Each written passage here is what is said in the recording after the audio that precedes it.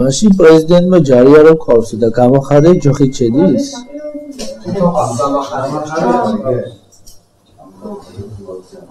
მარის, გაიწიშა. ორი დაცვა რო ყავს მაგით? თქვენ გავუდებთ ერთმანეთს გამოვიდეთ. გამოხარე იყო ოპონენტი ჩემი დისერტაციის. არა.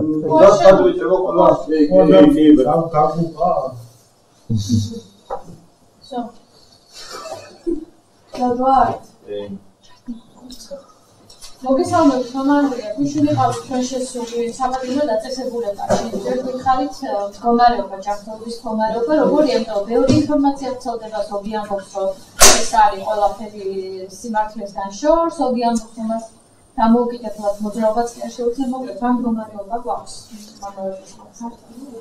მოგესალმებით, მე გუშინდელი დღის მე ვფიქრობდი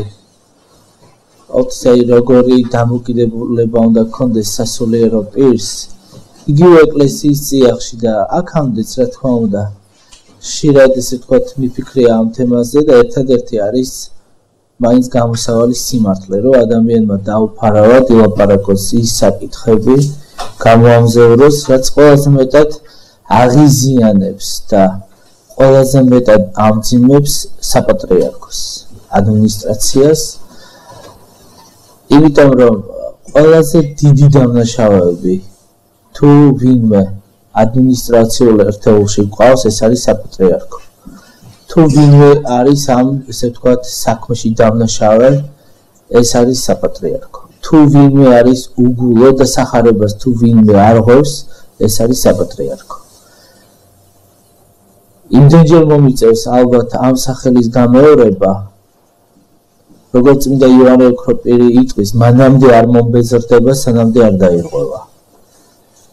როგორც მოსე წინასწარმეტყველი ამბობდა თავის დროზე, ადამიანი უნდა ცხოვრობდეს ისე, რომ არ ღვევდეს ბოროტებას.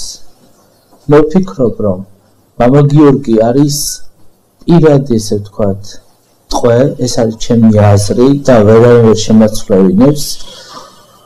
საქმებიდან დაკვირვებით ვამბობ, რომ არა მხოლოდ შორინა თეთრუაშვილის, არა მხოლოდ კონკრეტული პირების. ეს არის ერთი დიდი ბოროტი გუნდი, რომლებიც მას ამყოფებენ ტყვეობაში. ბოროტი გუნდი საპატრიარქო. ბოროტი გუნდი არის ზუსტად საპატრიარქო. ადრე ითქვა, რომ ეს არის საპატრიარქოს ბანდა. გახსოვთ უამრავი ესე თქვათ ეპითეტები. და შესაბამისად ეს ადამიანები არ ცხრებიან დღემდე და ცდილობენ აი ნელ-ნელა გაანადგურონ ადამიანები იმისათვის, რომ არ ილაპარაკონ ის საკითხები, არ წამოიწიოს ის პრობლემები, რომელშიც ესე ვთქვათ წილი თავადვე აქვთ. აქ მხოლოდ ზნეობრივი საკითხები არ არის. ისინი ისე ლაპარაკობენ, მოგეჩვენება, რომ აი წმინდანების კრებულია. თუმცა ეს ადამიანები არიან ფაქტობრივად დამგეგმავი იმ ბოროტებისა, რაც დღეს მიმდინარეობს პროცესები, შეიძლება ვთქვათ ასედაც საეკლესიო სივრცეში. ადამიანების გაწირვის, სხვათა შორის გარიგებები არაერთი, რაც მე პირადადაც ვიცი და უმრავლესმა იერარქებმა ხო იციან და იციან, რომ ზოგი თვითონ არის ამ ყველაფრის შემოქმედი და ეს კომპრომატები, რა თქმა უნდა, მათზე არსებობს. აი რა როგორია მისი მდგომარეობა, რომ რეალურად მე გუშინ თქვი, ახლა მდგომარეობას იმაზე მეც ვერ ვიტყვი, რაც მე გუშინ თქვი, ახლა მის ჯანმრთელობის სპეკულაცია, რა თქმა უნდა, მე არც ვაპირებ ამაზე ვთქვათ ვისაუბრო, რომ არის, რა თქმა უნდა, ჩვეულებრივ სტაბილურად მძიმე, რომელიც ქრონიკულად შეიძლება ადამიანი დაინვალიდოს. თუ არ მოხდება მკურნალობა. ახლა არ არის ისეთ მძიმე მდგომარეობაში ამ წუთას რომ ვთქვათ, რომ ადამიანი ესე ვთქვათ სიცოცხლისათვის საფრთხის შემცველი იყოს, მაგრამ მე ვამბობ, რომ ასე გაგრძელება არ შეიძლება. რაც ნახდა, ამას თავისი ადვოკატები და თვითონ ესე ვთქვათ ის პიროვნებები მიხედავენ, ისინი მეთვალყურეობის ქვეშ არის. მე ვაკეთებ ჩემ შეფასებას, რაც ვნახე, მამა გიორგი კონკრეტულად ამ შემთხვევაში იმდენად საინტერესო ჩემთვის არ არის რამდენადაც ის საქმე როგორც იქცევა საპატრიარქო და მთელი წლების განმავლობაში უკვე ბოლო 3 წელი შეიძლება დავითვალოთ კიდეც როგორადაც ისინი იქცევიან ეს არის უკიდურესი ფორმები და ამიტომაც მათ უკვე საზღაური მიიღეს ადამიანებმა დაკარგეს მათი ადმინისტრაციის ნდობა რაც წლების განმავლობაში უშენებიათ ისინი არ აშენებდნენ ეკლესიურ ცნობიერებას ისინი არ აშენებდნენ ეკლესიურ ისე ვთქვათ სწავლებას ისინი აშენებდნენ პიროვნულობის კულტს ანუ ისინი აშენებდნენ გალავას საპატრიარქოს გარშემო და არა ეკლესიის გარშემო და აი დღეს უკვე ხედავთ რომ ეს გალავანი დაირღვა და ირღვევა კიდეც. მამა ანდრია, ერთ-ერთი არგუმენტი, როცა შეწყალებით თემაზე არის საუბარი, არის ის, რომ რატომ უნდა გამოვარჩიოთ, რითი უნდა გამოვარჩიოთ მამა გიორგი, თქო სხვა პატიმრებისგან, რომლებიც უფრო მძიმე მდგომარეობაში არიან. მამა გიორგის მსგავსი ბრალდება არც ერთ პატიმარს არ აქვს. მოდი ჯერ აქედან დავიწყოთ. პატრიარქის მკვლელობის ცდელობაში საპატრიარქო დანაშაულებს, ხოლო ნუ განსაკუთრებით ვინც დამგეგმავი შემოქმედი ნაწილი შეიძლება ამისა თქვათ ამ შემთხვევაში იმიტომ რომ ყველაზე დიდი ინტერესი მეუფე იაკობ იაკობაშვილის შორენას და ამ ჯგუფის არის რომლებიც ყოველთვის შავი საქმის შემსრულებლები იყვნენ და არიან შავი საქმის შემსრულებლები იმიტომ რომ ყოველთვის ვიწყდები ყველანაირ პოლიტიკურ სიბინძურეს საეკლესიო სიბინძურეს მეუფე იაკობის ბაგიდან ხედავთ როგორც ერისკაცი სიბინძურის შემსრულებელი, ასევე საეკლესიო იერარქიად ქცეული სიბინძურის შემსრულებელი.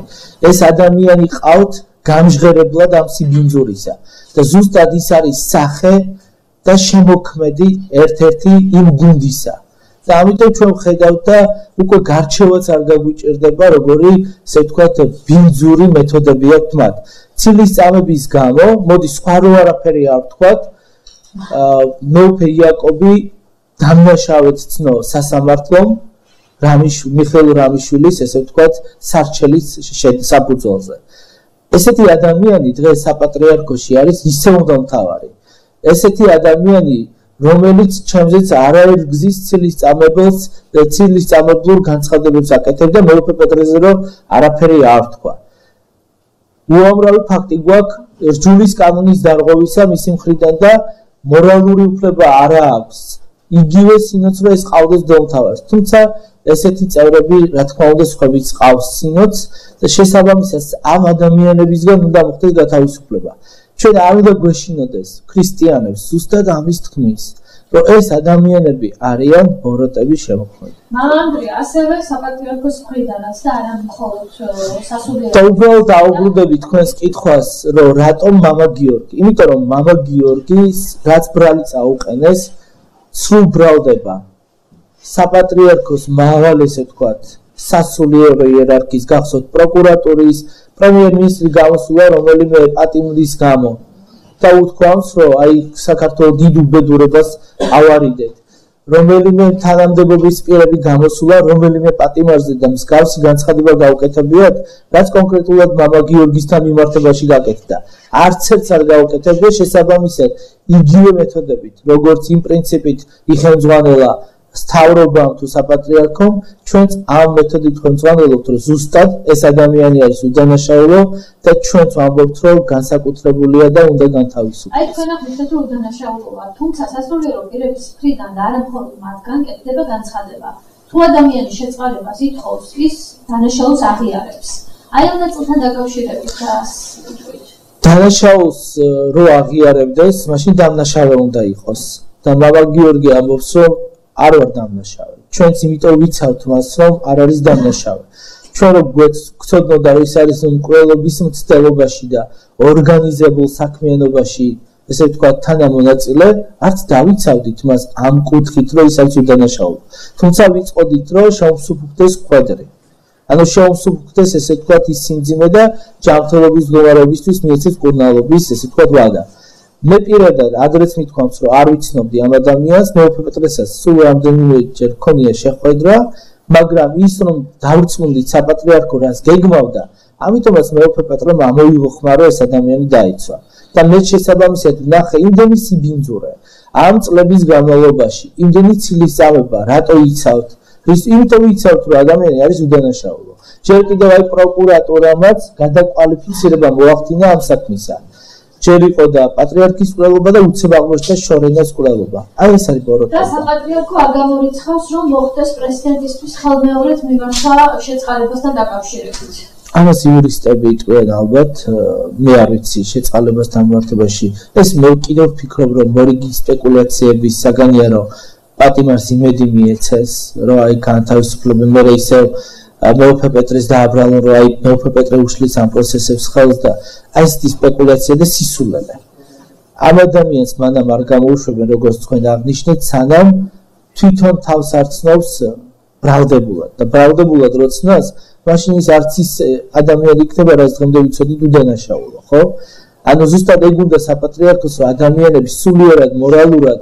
გატეხოს და ის რაც თავისი დანაშაულია სხვას ააღებინოს ყველაფერს ესე თქვა დაადოს დიდი ბოქლომი და თავისი თავი ესე სპეტა განგელოზად გამოიყენოს ეს არ გამოუვა საპატრიარქოს ვინც რაც როგორც არ უნდა თქვას საპატრიარქო არის პირველ რიგში თავარი დამნაშავე რომლისგანაც უნდა გათავისუფლდეს ერი და ეკლესია ანუ მამა გიორგი მამაოძის სისტემის გარდა თქვენ ბევრი პრობლემას ხედავთ საფრთხეებში ამ პრობლემებს აღმოსავლეთ თქვენი აზრით რა ნამდვილად გადასაწყვეტი და თუ ანუ ვისთან ერთად ფიქრობთ ბრძოლას საფრთხეს წინააღმდეგ მამა გიორგი მამაოძის სისტემის მამა გიორგის თემამ წამოწიეთ რომ მეუფე პეტრეს ბევრად ადრე ჰქონდა ეს დაწყებული მამა გიორგი არ იყო მოდი ესე ვთქვათ ჯერ მოვლენებს გავყვეთ 2016 წლის დეკემბრის თვეში როდესაც სინდი ჩაინიშნა სანამ ციანიდის თემა მოხდებოდა მეუფე პეტრემ თქვა შორნა თეთრაშვილის გავლენებზე თქვენ თუ გახსოვთ შეგიძლიათ კადრებიც ამოიღოთ გექნებათ თქვენს ესე ვთქვათ არქივში სადაც მეუფე პეტრემ თქვა რომ თავარი დიდი ბოროტება ეკლესიაში და განუზომელი გავლენების ფლობელი და მატარებელი არის ქალბატონი შესაბამისად მერე ხდება ციანიდის თემა ციანიდის დაგეგმვა მამა გიორგის დაკავება თელის პროცესები რაც მოყვა მეუფე პეტრეს ღიაობა ბევრად ადრე დაიწყო ვიდრე ციანიდის თემა და ციანიდის საქმე შემდგომ ერთ-ერთი ესე ვთქვათ თავარი საქმე გახდა რომელმაც ამოატივტივა არათუ მამა გიორგის მთელი საპატრიარქოს პრობლემები ეს იყო ქონობრივი საკითხი ეს იყო სასულიერო პირების მამათმავლობა მე როდესაც თქვი რომ 90-იანი წლებიდან დაგვრჩა უკვე დღემდე ნელ-ნელა წამოვალთ ხო მაშინ დამიბარეს პირველად 90-იან ანუ სანამ 90-იანამდე საუბრობდი მანამდე არ აინტერესებდა მაგრამ აი როცა თქვი აწიწყება 90-იანი წლების ზევით ნელ-ნელა გამოაშკარავება